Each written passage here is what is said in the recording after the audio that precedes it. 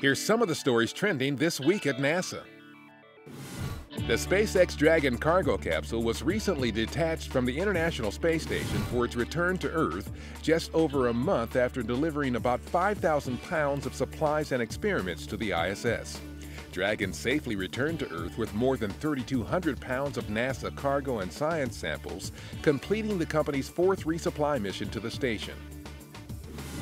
A Destination Station Forum on October 27th at the U.S. Space and Rocket Center near Marshall Space Flight Center featured a series of live interactive panel discussions about some of the cutting-edge technologies being tested on the space station. Research performed on the ISS provides benefits to life on Earth and prepares NASA to send humans farther into the solar system than ever before.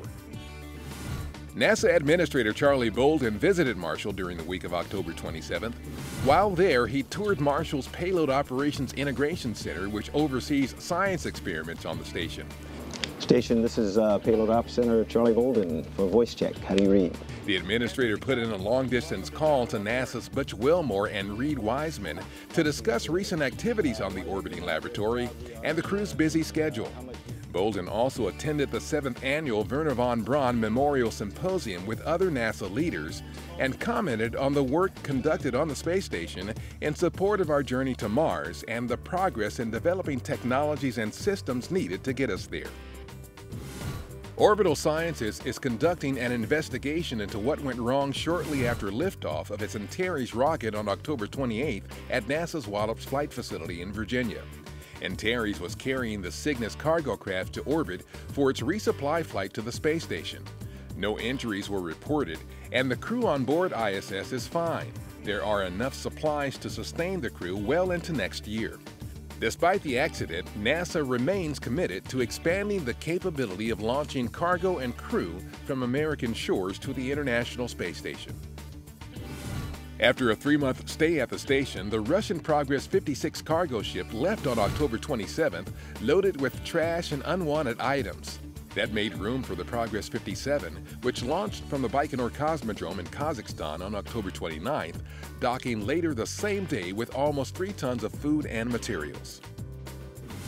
NASA astronaut Terry Virts participated in final qualification training October 30th and 31st in Star City, Russia, with Expedition 4243 crewmates Anton Shkaplerov of the Russian Federal Space Agency and European Space Agency astronaut Samantha Cristoforetti.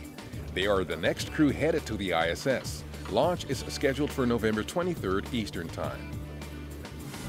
Testing of a 35-inch long Space Launch System booster separation model in Langley Research Center's Unitary Plan Wind Tunnel is helping NASA engineers better understand the aerodynamic forces the real SLS rocket will encounter as it flies through the atmosphere.